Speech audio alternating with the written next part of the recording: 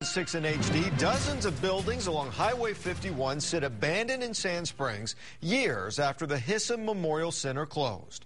2 News reporter Sarah Goldenberg found the city's trying to find a new use for the site. Sarah? Russ, this old state institution sits on 170 acres. Now the city hopes rezoning it will bring more developers and jobs too.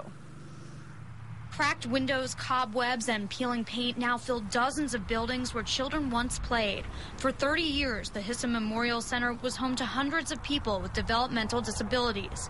The state shut the institution down in the early 90s after a controversial lawsuit. Later on in time, especially in high school, we kept hearing, horror stories of possible abuse that was going on and things like that. And it was a place that everybody knew it was there, but nobody really particularly wanted to visit it. I.J. Ganem grew up in Sand Springs. He used the site to shoot a film a few years ago. It's always had kind of a spooky overtone to it. I don't know how else to say it. But since then, he hasn't seen the land used for anything. It's kind of a shame that there's this much property and these buildings that are sitting here, just basically rotting. The city of Sand Springs hopes that will soon change.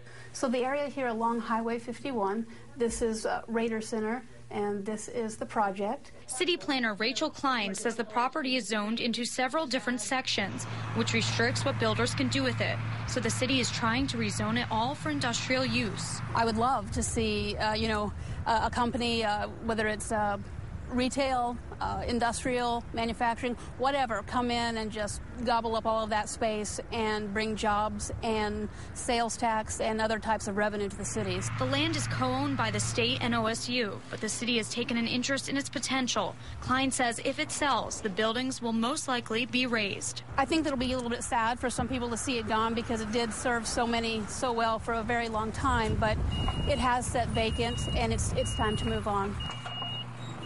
Now the Planning Commission will hold 2 public meetings on zoning in the next few weeks. Live in Sand Springs, Sarah Goldenberg, 2 News works for you.